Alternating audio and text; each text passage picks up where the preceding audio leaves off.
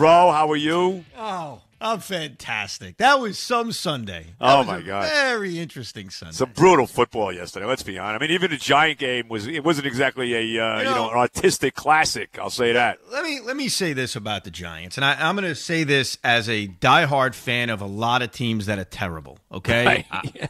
And I really mean this. We can spend a lot of time, and we should, talking about a lot of the bad from the Giant game. Daniel Jones was not great. Outside of when he uses his legs, he's not great. Yep. He made a brutal decision on the interception. Whether great throw to Slayton for the one touchdown. Tremendous. Give him credit for that. Oh, absolutely. That was a perfect throw. The Giant defense missed, I think I counted 13 missed tackles, somewhere in that range, and they were fortunate to win the football game. All of that is true. But in the NFL, when you play 16 of these, okay, you don't win often, I don't give a rat's patoot sometimes how you get it. Wins matter. Because when we sit here after a loss, no matter how inspiring it was, it was inspiring. They lost. It doesn't matter. I very much look at that in the complete opposite light today. They won a football game. They don't win a lot of football games. And so, you could sit here and talk about all the negatives, which I'm sure we will, and talk about how this win's not going to mean anything and they're going to go 3-13. You could say that all day. But in the NFL, there's only 16 of these. Every win matters. And if you're a Giant fan, you should be happy this afternoon, because you won a football game. And that's important. No question about it. And I want to give credit to Ron Rivera for taking the shot at the end. I mean, to me, you're a 1-4, now 1-5 football team. Where are you going anyway? Like you said, you don't get a lot of opportunities when you're that kind of a team to win. And Rivera went to win the game. And it didn't happen.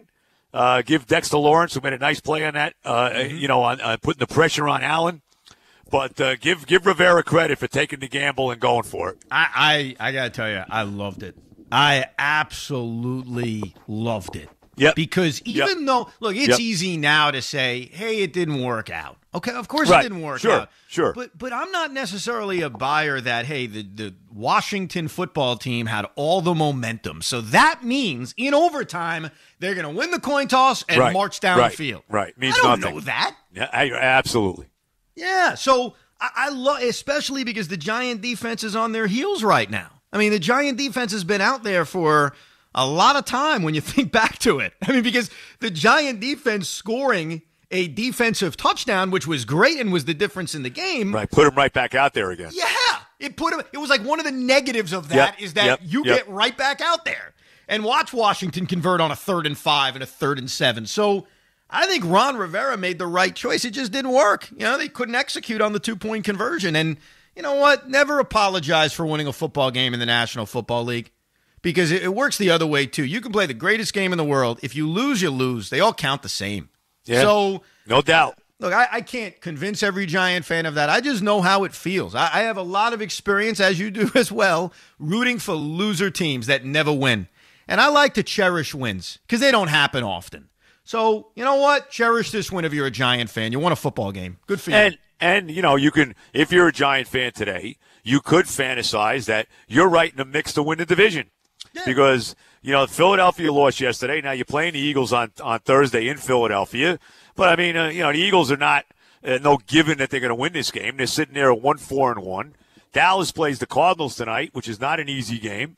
All of a sudden, if the Cowboys get beat tonight and they're sitting there at 2-4, you're the Giants and you're a game out of first place with 10 games to play. Sure. You could play that game in your head if you're a Giant fan. Why the heck not? I mean, am I confident that they're going to beat the Eagles on Thursday? No. But it's not impossible. No. And like, one week has nothing to do with the other. So None. If your feeling is, hey, they didn't play well enough yesterday to beat the Eagles, sure. But did we do that on the other end when they played the Rams and lost a tough-fought game? Like, they played. Every week is different. It's a completely different story. There were a lot of negatives from this game. I mean, one thing that jumped out at, I think, all of us right from the get-go is the fact that Andrew Thomas wasn't out there to start. Right. And so it led to the belief of, wow, did Joe Judge bench Andrew Thomas because of his play, which would be a terrible sign for Dave Gettleman when you use a top pick on him. That turned out not to be the case. Turned out to be the case that he had some kind of team violation, which Joe Judge said is not the end of the world, but actions have consequences.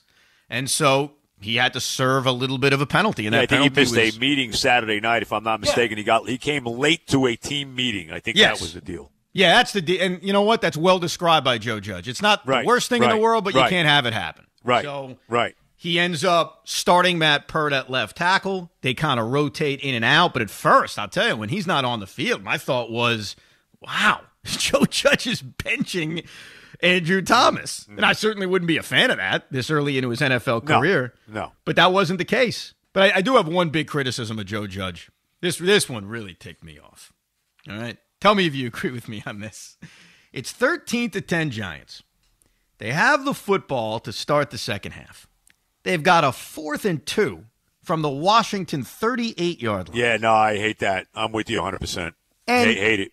He lines up to go for it, which is great. You should go for it. Right. I mean, yes, of course go for it. It's 4th and 2 from their 38-yard line. And you're 0-5, may I add. Yes, and you're 0-5. Absolutely. And I don't know how much momentum there is in this sport, but Washington kind of gained it by the way they ended the first half. Let's face it. Yep. They really turned the tide on this game. This game had a chance to be a blowout. I thought it was going to be at one point. Well, until the roughing the kicker penalty that set up the touchdown. I mean, that really did.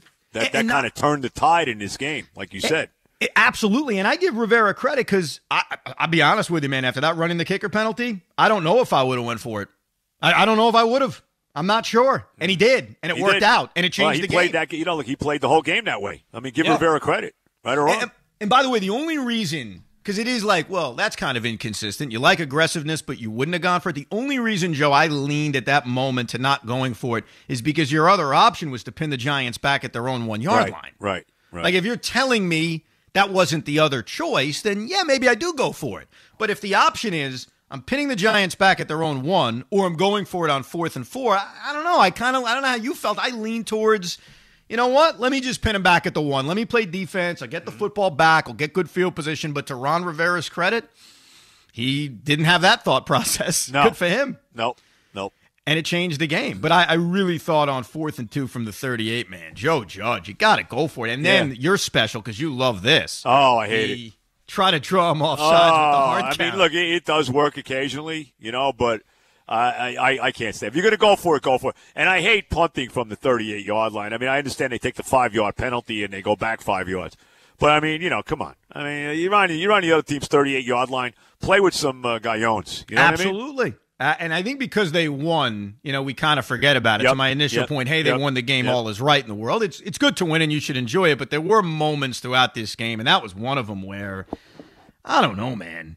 I mean, that's a moment where you go for it. I mean, because I agree with you. I hate punting on the other side of the field like that when I'm on the opponent's side of the field. And the play there would have been, I'll tell you what, the play to me is have the quarterback run. Have some kind of a run-pass option with the quarterback to, utilize his legs, which obviously he does very well. Hey, man, right now. Right? I mean, let's be honest about it. That's his strength. I mean, that is the best part of Daniel Jones's game is his legs. And what I liked yesterday is that they called more designed runs for him. More, right. And there's risk involved. And that's a play on those 4th and 2 plays where you can have the quarterback run. If you got a quarterback that can run, why not? If instead of the traditional, let's run it up the middle, or to play fake and try to dump it, throw it 3 yards to get 2, how about the quarterback running there, And, Joe, they have a quarterback who can run. Well, that's it. To your point. Look, I wouldn't do it with Joe Flacco, but I mean, with Daniel Jones, yes. No, absolutely. I mean, Daniel Jones' strength right now, and I'm not saying this is all he can be. I'm just saying in this moment when you're trying to win football games, and that should still be the priority, his strength is what he can do with his legs. And they designed runs for him last week. They didn't do yesterday. They didn't do that in the previous week against Dallas. We saw a heck of a lot more of that this week, and I thought that was a good thing. I mean, obviously the interception is – look, the deal with the interception is he tried to throw the ball away. No, he did. And he didn't execute it. No. Well, the guy made a great play on it, too. Now, look, we talked earlier. You thought it wasn't it should have been overturned. I actually thought it was a pick. I mean, it looked like most of his body's in the end zone. Whatever the case, Jones has got to get – and it didn't matter in the outcome. Jones has got to, just somehow just launch that ball into the seats. You know what I mean? Yes, it can't be close. Now, he was going backwards and kind of getting hit as he did it, but you just got to launch that ball into the seats, and that's it. because that was, in a lot of ways, such a good drive. It was a really it was a great drive. And we've seen the Giants have a couple of those drives this year where they had these like long drives.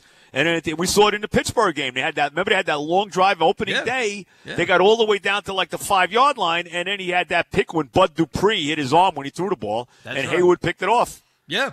And that was it. And that pretty much was the game when that happened, right there. And that's what tends to happen because, look, if they lose this game, there's a lot of those key moments in this football game. We talked about one earlier when Ron Rivera went for it in the first half after the running into the kicker idea. But that interception was a game-changing moment, especially because Washington took advantage of it. I mean, they marched down the field and got 3 points out of it when the Giants were going to end up with some semblance of points. So that was a game-changing moment. But credit to the defense, Kyler Fackrell, who's been tremendous. Oh, he's been great. He's been really good. Yep. He made the play of the game and maybe the play of the season if this thing turns. And look, give Tate Crowder credit, Mr. Irrelevant. He was able to scoop it up and take it to the house. Yep. And obviously that was a monumental play for this Giant defense. It was kind of a mixed effort by their defense because I thought they missed a ton of tackles in this game. One thing about the Giant defense, though, they do have some guys on this defense. I mean, you mentioned Fackrell. He's been really good. Maybe he had the big sack last week, too. I mean, that turned into a touchdown. What do you have to pick? It was a pick in the Dallas game that he scored a touchdown on. Yeah. So he's been a factor. There's no doubt about that. Blake Martinez has been very good, as far as a tackling machine. How about the James Bradbury? He had a great pick in this game, and he's become like a lockdown corner, that guy. I know. He really has. He's playing like Revis. I mean, that's high praise, but I think it's true, at least over the first 6 games. I mean, I'm not saying he's going to continue to play on that level, but he's been an all-pro cornerback. That's how well he's played this year. Logan Ryan got beat on that touchdown. It almost tied the game at the end, but I thought he overall played well. He had a lot of tackles. Leonard Williams played pretty well. He had that one sequence with, back-to-back plays, sack and a tackle for a loss, earlier in the game. So their defense is not bad. It's not. It certainly is much improved from what it was the last couple of years. No doubt about it. And we'll see moving forward if getting the first one kind of leads to getting a lot more of them. If it could kind of open up the faucet. It's a tough 3-day, one of these short turnaround days. It's never easy to go play that Thursday night game, especially on the road. Right. But, hey, look, I mean, why not? Why not? Absolutely. Hey, and you root for the Cardinals hard tonight. That's the other thing you got to do if you're a Giant fan. Let this division remain as pathetic as possible because I got to tell you, man, again, we don't have a lot of experience seeing teams we root for win divisions. I don't care if it's with 7 wins. I don't 6 care. and 10. 6 and 10 wins the division. Who cares? Like, no, of course, matter. Bro. 6 and 10, you're playing a home playoff game. I mean, let's be honest about it. That's what you're doing, right? That's it. So for every Giant fan today, I'd put it this way. I'd be thrilled if I were you. Okay? I would be looking at it this way. I got to win. The division stinks. Let's go. Bring on the Eagles, baby. Right. That's what I'd be thinking. I couldn't agree more. 100% right. Now, we'll come back, and on the other side, we'll discuss something slightly different. Slightly different. And then we'll get to your calls, 877-337-6666. Trevor, our quarterback looked pretty good on Saturday. Huh? Oh, my God. Trevor had a nice game. Nice half, I should say. He played like about a half. That's all he needed to do. As they put 73 on the board against Georgia Tech. Oh, God. Well, what I witnessed on Saturday, and I was doing the show at the time, so I kind of had it in the background. Right. It certainly changed my perspective as Sunday was going on, put it that way. Can we get Trevor Lawrence and Travis Etienne? Can we get both of them? 2-for-1 deal. Let's Can we go. get both of them, like two offensive impact players immediately? Can we do that? That would be tremendous. We'll come back and get to the other football team in town. Carl Banks will join us at 3. We'll talk about the Giants' victory. We'll go around the NFL. We have a World Series officially set. Joe and I were dead wrong in terms of thinking that there'd be crazy upsets because the 2 best teams are playing in the World Series. There you go. Pretty much that's the way it went down. Yeah. We got there in a weird way, but we got there. Yeah. So we got a ton to get to, and as Joe mentioned, we're only here till 5 o'clock because, hey, there's a big football game on at 5 o'clock today. Stellar. Beautiful. And I got the Chiefs in the knockout pool, which is becoming huge. As Ernie tells me, there's only 15 left in our knockout pool. And I survived yesterday. Let me tell you, we'll get into my survival yesterday because I was very fortunate yesterday. I got the Chiefs in my other pick, but I was very fortunate with yesterday. That's for sure. Very, very fortunate. No doubt. We'll get to all that coming up at Ingo and Roberts here in the afternoon.